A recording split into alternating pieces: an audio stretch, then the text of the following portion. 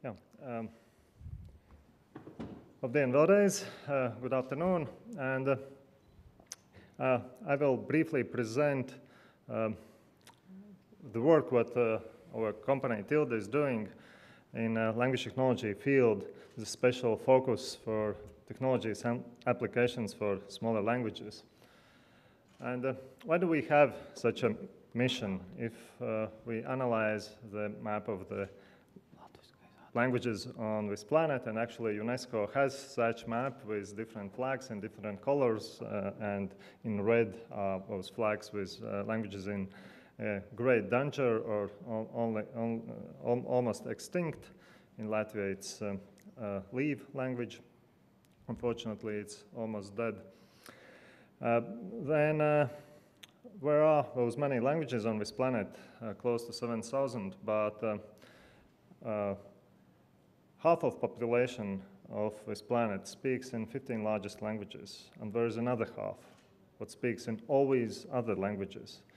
And these 15 largest languages are relatively well served by all kinds of tools, technologies, resources, but how about this other half of population on this globe, and how about our countries and our people?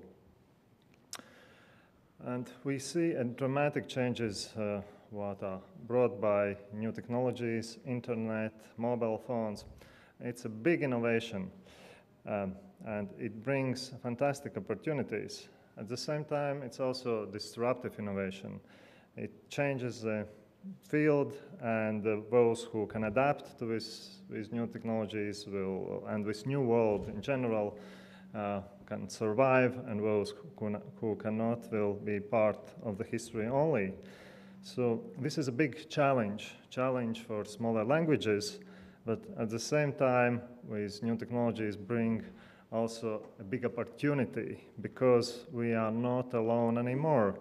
And if in Middle Ages, Latvian language, for example, was preserved by isolation, then nowadays Latvian language can thrive and survive by being part of activities of the global world, becoming open to the global world. And this could be enabled by technologies that can bridge language barriers.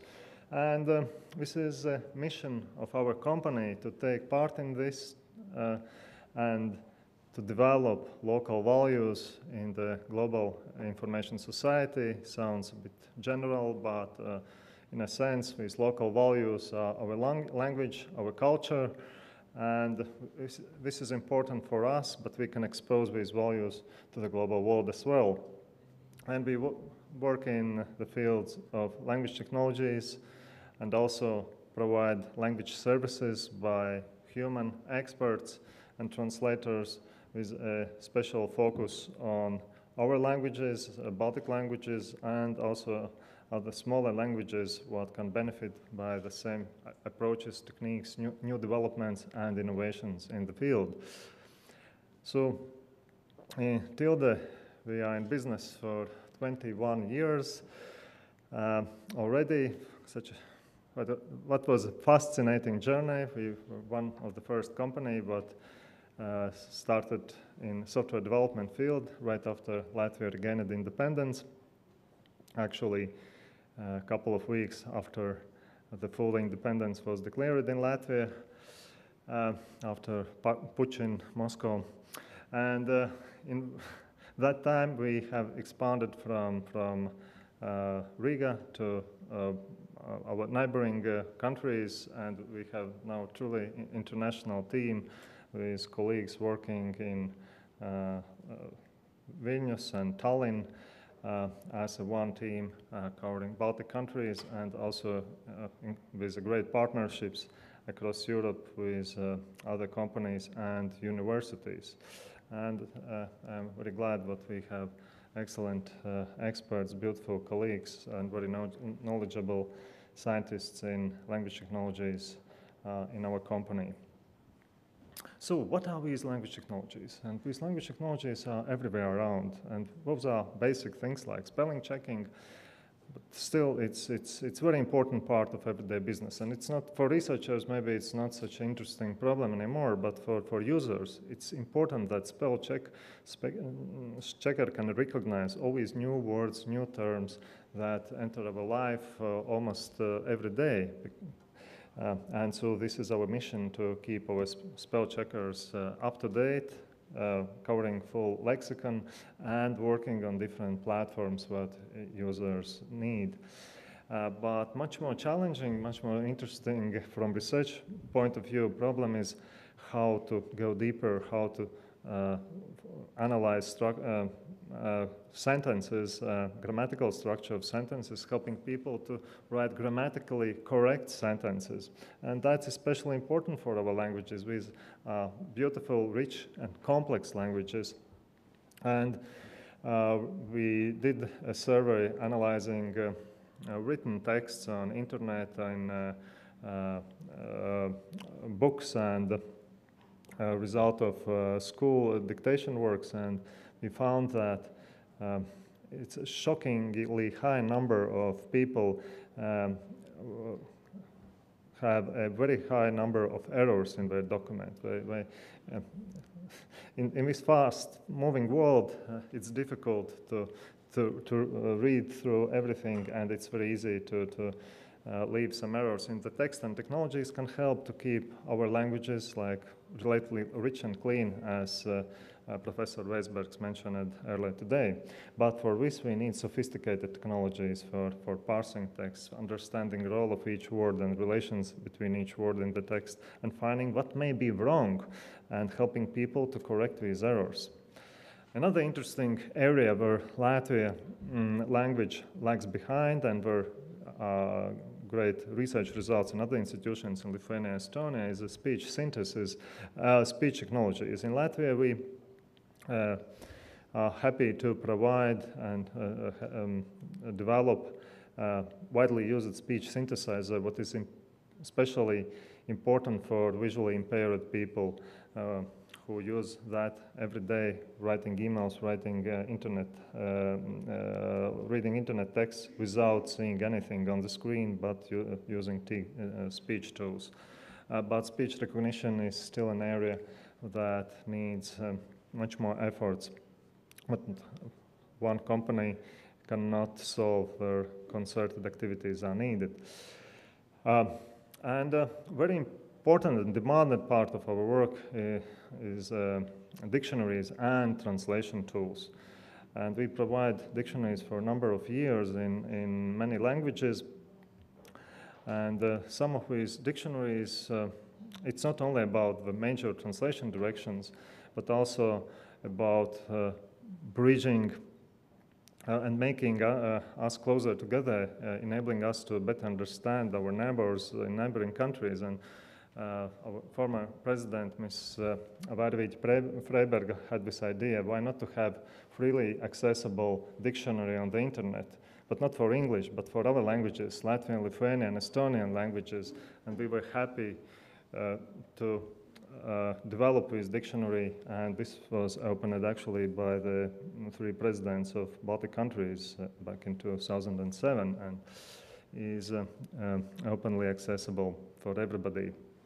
And this is part of Letonica portal that includes many free resources for language, but also for education and culture.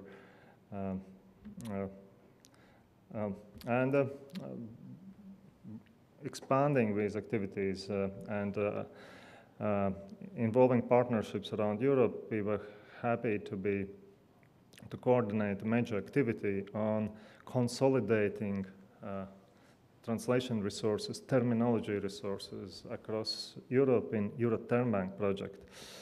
And as a result of this project is a single access point for multilingual terminology involving many European countries in different domains. And this was activity that was supported by European Commission. But if you look in general on the evolution of translation tools, it started with printed dictionaries, when moved with printed forms moved to the desktop dictionaries and later to online, but now machine translation is taking a more and more important role, not only on as online translation tools on usable on PCs, but also as mobile translators that you have in your pocket everywhere where you travel and you have multilingual communications.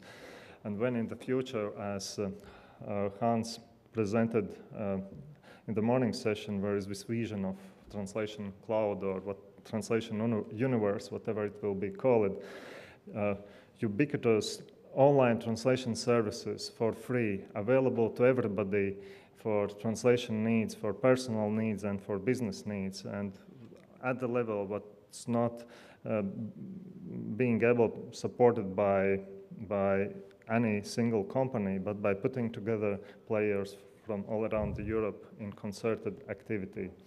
And the steps that we're doing in these activities are taking care about our languages. And yeah, we have created machine translation services for bringing the major translation directions for English, Latvian, English, Lithuanian, Russian, Latvian languages as a desktop tools, merging machine translation with dictionaries, and also as freely accessible online translation portal. And we were happy to put our expertise and knowledge that helped to beat other solutions on the web. Google Translator, for example, yeah, Google is doing a good job, but their translation for smaller languages is by far not at the quality level that's needed for real use. And we see there's different approaches needed, where we can bring together the best from the past, with all these developments where experts try to put in the algorithms, all the language grammar structures, and the best of the approaches what Google uses, data-driven approach, where huge text corpora is analyzed and computers learn translation from data, merge it together. And this approach turned to be very successful. That's why in this way we can create better translation systems and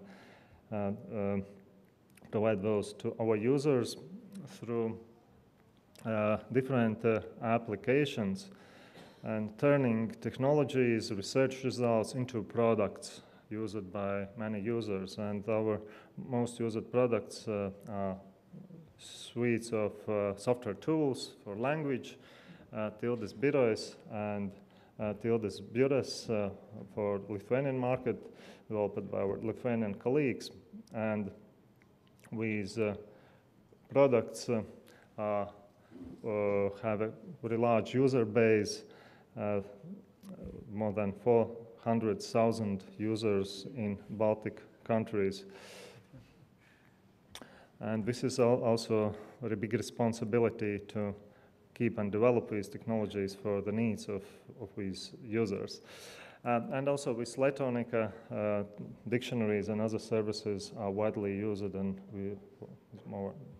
last year we had more than 500,000 unique visitors regularly visiting this site. But with technologies, yeah, as I mentioned, not sufficient to provide on PCs. Users want them on mobile phones, so we provide also mobile translation applications for all the major mobile platforms, Windows Phone, iOS, and Android platforms. Where to use these tools? It's not just for casual translation. These are very useful for professional translation as well. And our people who do professional localization work, adapting software products of major providers to the local markets, they use machine translation, and it helps to increase their productivity. It's not a final translation by machine, but it's a part of the process that helps people to do more in less time with less efforts. And in this area, we are providing services for a number of companies in localizing their products. And many popular products like local Windows versions, Office, Microsoft Office, also Oracle, Adobe products, and many others are being localized, and we are happy to be part of these efforts, making technologies to speak in the languages of our countries.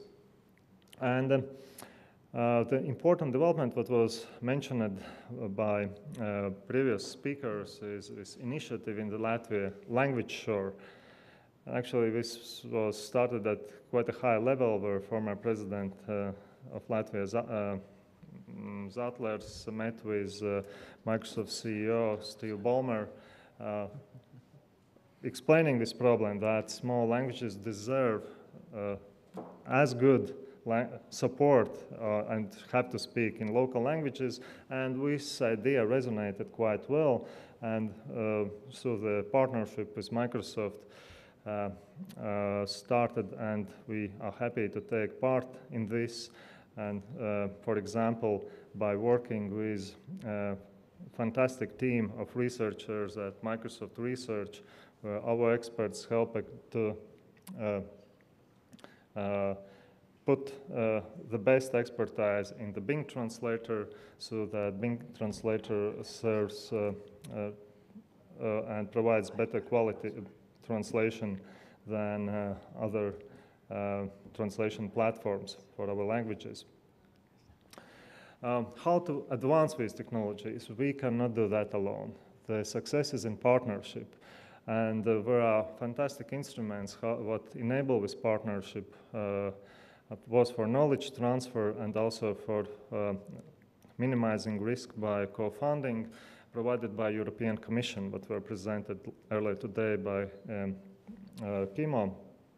And we have participated and are participating in a number of such projects, like what brings bring machine translation technologies, and other related language technologies on the new level, bringing barriers, bringing frontiers by finding new methods in this very exciting field.